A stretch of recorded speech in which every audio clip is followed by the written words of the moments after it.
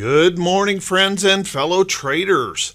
This is Doug Campbell with Right Way Options, and this is the morning market prep video for March 11th, 2021. Well, holy moly, did the bulls come out in force yesterday? The House passed the $1.9 trillion, and I guess we had more upside energy in that move, pumping the Dow to a new record, 32,000 for the first time. However, we continued to suffer a bit in the NASDAQ. So what does that mean for today? Well, how about we grab ourselves something to drink and let's buckle up and get ready for the Thursday edition of the Morning Market Prep video. So good morning, everyone. Hopefully you were on the right side of the market yesterday and really enjoyed that bullish party. We had a 30-year bond auction that went successfully, and that kind of softened those bonds. So we really created kind of that perfect storm of buying with the market just really celebrating and partying the passage of the $1.9 trillion stimulus bill.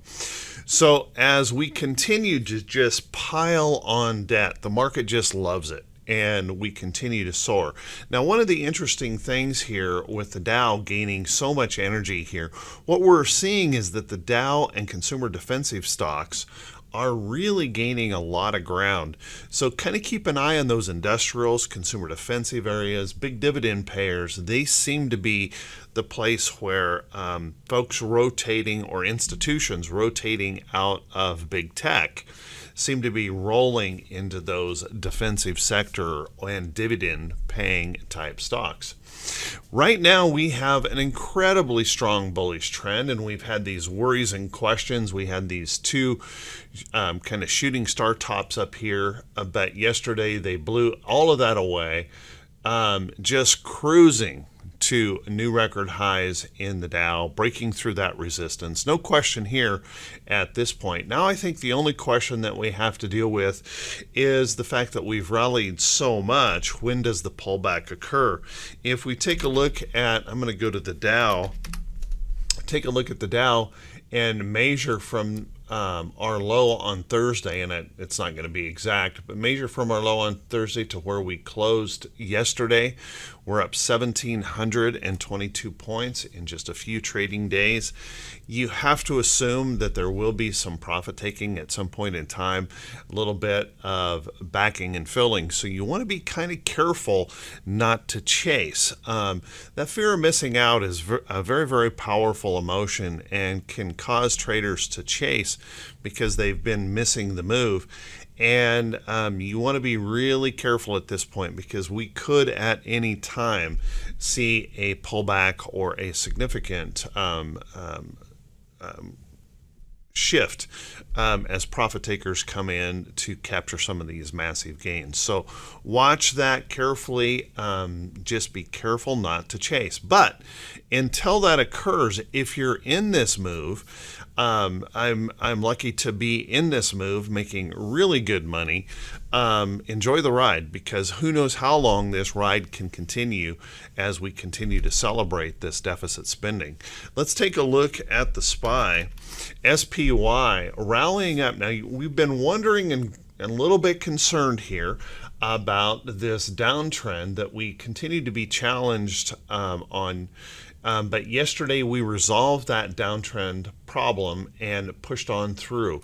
But notice we didn't have that big confident move like we did in the Dow. And we still have some resistance through this chart. However, this morning we are pumping it hard in the pre-market, trying to push through some of these levels. And you can see here's our pre-market candle trying to push up through. Even though we have jobs data and things ahead, it just seems like the bulls just want to keep the party going. So watch that closely. You can't rule out the possibility of a gap up and then drop, a pop and drop type pattern as we continue to push up here to these highs. But I also couldn't rule out the possibility that those bulls just are going to be tenacious enough to just buy everything in sight and push us through that level. So watch that closely. Dow is definitely leading us back to the upside. Let's take a look at the Qs. Now, in the Qs, we had kind of a disappointing day yesterday. We had a pop and drop, so we gapped up in the morning and pulled back significantly as big tech continues to suffer. And I think what's happening is just a massive institutional rotation. We're rotating out of those, the COVID high flyers that just ran, and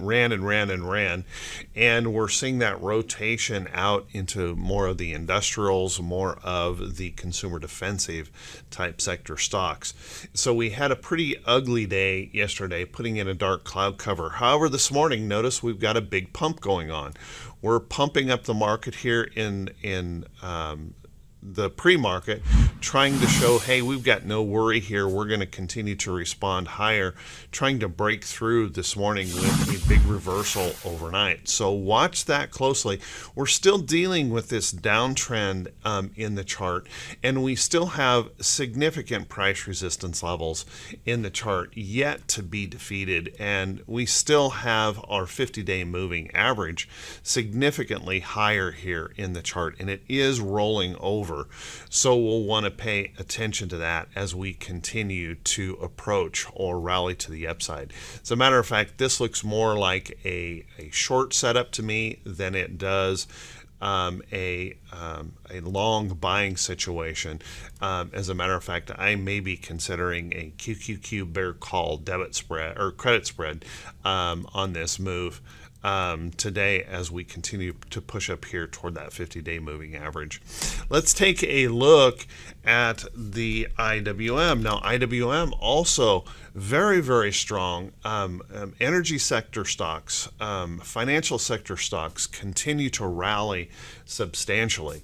And we're pushing right up here into price resistance of the all-time highs here in IWM. And this morning, we are trying again to extend that party and keep it going. Trying to gap up this morning. One thing you want to notice here in IWM, the way it's been moving, is each one of these days we're gapping as we're stretching out. So be careful here. Once again, you don't want to chase and be buying right at the resistance point in case we do get that profit-taking wave coming into the market. So just watch that closely. If you're not in this move, don't chase it. But if you are in the move, continue to ride this wave because who knows how much longer it can go. Let's take a look at the VIX. Now that VIX still is a bit perplexing, but we had some good news yesterday in the VIX. First off, we saw the VIX kind of slide down below that little uptrend that we had created in the chart. So that fear dropping out a little bit here yesterday, but it is still unbelievable to me that we're making new record highs and our VIX remains elevated above 20 handles. It's a remarkable situation that I have never seen in my entire history, 30 years of history of trading. It's a new dynamic. Can't say that it's a wrong thing because I've never seen it before. It's just a new dynamic.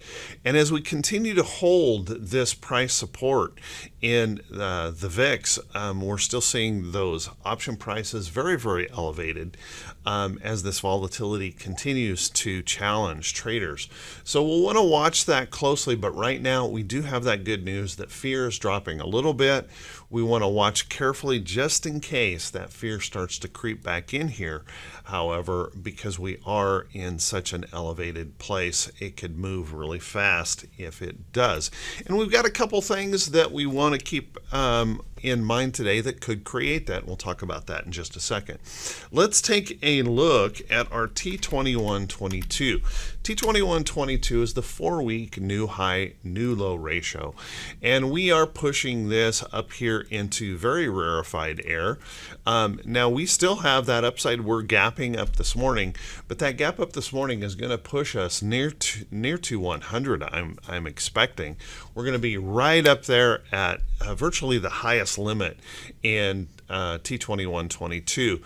Notice we have done that before. We've come up here before, and every single time, you could go back as far as you want. Every single time when we reach up into these levels, we end up seeing profit taking coming in. So I'm not saying it's going to happen today. It may not be. It may not be till next week, but we'll want to watch that closely as we continue to stretch this move to the upside. We're getting kind of overbaked in that upside move. So just watch for that possibility of a pullback. Then if we take a look at T2101, that market breadth. Now we did see a increase in market breadth yesterday on the buy wave. Unfortunately, we're really not seeing market breadth really engage all that well, though we're climbing and climbing and climbing.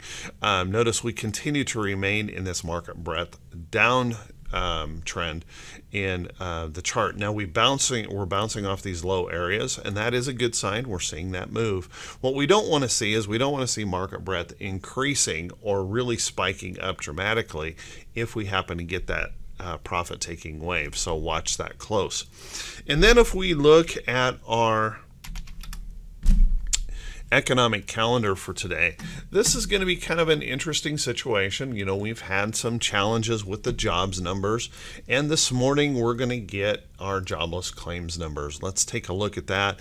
That could move the market this morning if it comes in better than expected or worse than expected. We could have some gyrations around that. But at the same time, we're just partying. We are celebrating so much. We love this debt, and we are partying hard. So it could be that we'll just ignore it and keep the party going as we just kind of have this exuberance. No one seems to care how much debt we're piling on in the economy, and we're pushing these stocks relentlessly higher at the moment. We also have the jobs or JOLTS number. We'll want to keep an eye on that. Not likely as effective or in market moving as the jobless claims, but something to keep an eye on. And we've got that EIA petroleum status report. I doubt we have any movement on that. Now, one thing I do want to point out here today is that we have a 30-year bond auction here at 1 p.m. That's something we might want to keep an eye on with bonds kind of being a little bit shaky right now. We might want to keep an eye on that 1 p.m. bond auction today, see how it goes. And then we've got the Fed balance sheet later on today, and nobody cares. Nobody cares how much debt the FOMC or the Fed brings on. In fact, we're celebrating it. We love it. Let's take a look at our earnings calendar. Now, our earnings calendar, we have our biggest day this week. We have about over 150 companies reporting today. And it's typical on Thursday. We have a pretty big day. Now, a lot of these are very, very small cap companies, not likely to really have a major impact on the market. But I do have some notables this morning, and if you want to catch the entire list of notables, click that link just right underneath the title of the video, and that'll take you back to the morning blog, and you can catch some of those notables. I'll point out a few of them here this morning. Let's take a look at DOCU. DOCU is going to be reporting today. Now, this was one of those stocks that just really flew in, the COVID shutdowns and things like that. And now it's kind of choppy ranged stock. And we've seen here just recently, it has been selling off. Like I said, some of these big technical winners or tech winners during COVID, really there seems to be a rotation out. Let's watch this today. It is in a downtrend. If that earnings number comes in good, perhaps we can start to correct that. If they happen to disappoint, of course, we could continue to see this breaking down, this kind of a rounding top looking pattern. So watch that closely. We have ZUMZ. Oops, got to type. Can't type. We got ZUMZ reporting today. This has been one of those really strong movers here, and small retail or these little retail stores have been doing very, very good here recently, and I'm guessing there is some hope or anticipation that some of the stimulus money will be spent into these retail stores. And you can see ZUMZ holding up very nicely in this nice little consolidating move here, definitely in a bullish trend, and depending on how this reports, we could continue to extend that to the upside. So keep a close eye on ZUMZ today. JD will want to watch that today. Looks like they're getting a big move this morning, popping up. They have been in this downtrend, seeing a significant amount of selling here, rotation out. Notice we have a bit of a head and shoulders type pattern here, but we may defeat that this morning with this big pop that we're seeing in the pre-market. Watch that closely. This is a pre-market candle, by the way. Big pop up here. We're pushing back up into this price resistance. Let's see if JD can push on through that, or if that big pop will be an opportunity for folks to deleverage and take their money out of that trade. We'll want to watch that close. We have GoGo reporting today. Keep an eye on this. We have been moving down in just a little lower high, pushing down into this price support. Nothing bad here in this chart. Let's keep a close eye on it. Overall, we have that upside trend, so depending on how this reports, we could move on higher. MTN will be reporting today. Now, we've seen a big surge in travel-related stocks here recently, trying to come back, and so this might be kind of an interesting one to watch today as it reports. Keep a close eye on that. So there's a few of the stocks that I've pulled out for notable. Once again, click that link if you want to go back and catch the full list. So how about we take a look at some stocks that could be setting up for today?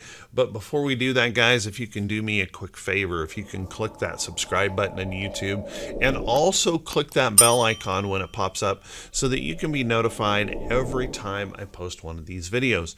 And if you find these videos to be helpful, useful to the way you plan your day, please do me a favor and click that thumbs up button. Leave a brief comment. Helps my the algorithms, not mine, but the algorithms of YouTube continue to reach out to more folks and helps the channel to continue to grow. I gotta say thank you so much. I never in my wildest dreams would have expected that there would be 18,000 people out there that would subscribe and like this kind of content. Very, very surprising to me. Thank you so much, everyone. You guys are awesome. I truly appreciate it.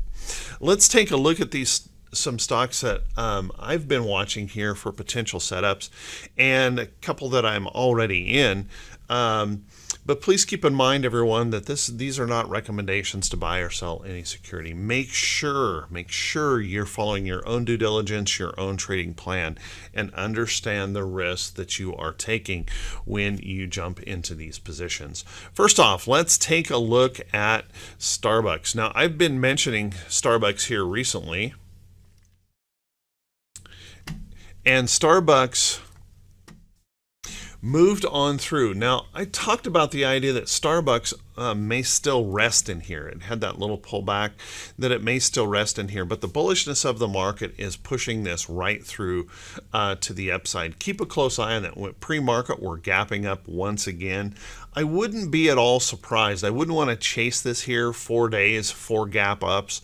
I wouldn't want to chase this here for the upside. If you're in it, continue to ride this move. But I think there might be an opportunity coming in this chart if we just rest or pull back and move our way back to this trend. So keep an eye on this. We're breaking out to brand new highs here. So blue sky above. Any rest or pullback in here could set up a nice opportunity if you're looking for a chart. Starbucks just might fit the bill. Take a look at Disney. Now, Disney had a big popping move, and we heard news just the other day that they've already surpassed 100 million in subscribers.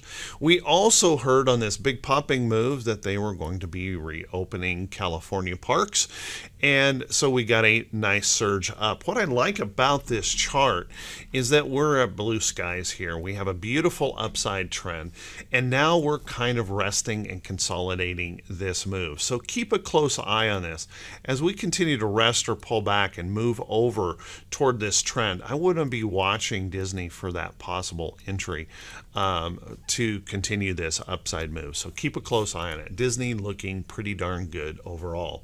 As you guys know, I have been mentioning RIG in the morning prep videos, and yesterday was the day. Yesterday RIG popped and went nicely. A lot of the folks in RWO are in this trade. I am in this trade. I got in just a little bit late, but I'm in this trade and holding about a 30% gain in this position already. So watch that closely as this continues to, as these oil sector stocks continue to rally. This one looks pretty good. Now keep an eye on this, holding above this support level, and our next resistance level, as we can see, up in this area. I wouldn't expect it to just race straight up there. In fact, I would expect some kind of a rest or pullback to occur long before that, maybe even today. But let's keep an eye on this as we continue in this upside trend. Don't rule out the possibility as we push up, we may have to come back and test this trend. So just wait for your next opportunity. It's never ever a good idea to chase something that had a 19% run yesterday. Don't chase that. Just wait for the next entry into the trade. In the same area, take a look at Valero. Now Valero has been pushing and pushing and pushing. It's pressing against this resistance level in the chart. And because we have all of this bullishness in the energy sector, you might want to keep an eye on Valero. It is trying really hard to push up through there. So keep a close eye on it. Now you wouldn't have to buy it here. You could wait until it breaks out, pulls back and holds into that trend, and then we may have that upside opportunity in that chart. Keep an eye on that. It's looking very, very good. As you guys know, I have been mentioning some longer term positions, and I do hold a considerable number of longer term positions. If you take a look at Mo, you guys know that I have been talking about Mo for some time. Our entry was down in here on Mo. That is unbelievably powered up in this surge into consumer defensive type stocks. But I'm not here to talk about that. I wouldn't want to chase this move, wait for the next entry, but take a look at 3M. 3M on that same weekly chart, breaking this massive downtrend, holding support in here, beautifully moving up. 3M is looking good and seems to be gaining some energy. Once again, a big dividend payer really starting to pay off. I also hold this chart. You guys know that I have been mentioning KHC here recently, and KHC has been enjoying a very nice upside move. Once again, I wouldn't want to chase this at this point, breaking through a major bottom here, as you can see in the chart, and rallying up significantly. Once again, this is a nice dividend paying stock, and these stocks are really enjoying a major surge in buying. So watch this stock here for that next rest or pullback, for that opportunity maybe to pick up some KHC if you want that nice little divvy pair, that nice little trade to well, I just look at these stocks as that potential of just a reversion to the mean. Reversion to the mean is a statistics term. There's our high, here's our low, reversion to the mean, just coming somewhere up here in the middle. That's all I'm looking at, and that would be a significant point gain in KHC. So with that, everyone, hey, I want to wish you all a fantastic day. I want to wish you good results in your trading. Remember, don't be afraid to take some profits because we have extended these markets, and be careful not to chase overextended stocks. I want to wish you all the best. Be safe, and we'll see you right back here bright and early Friday morning. Have a good one, everyone.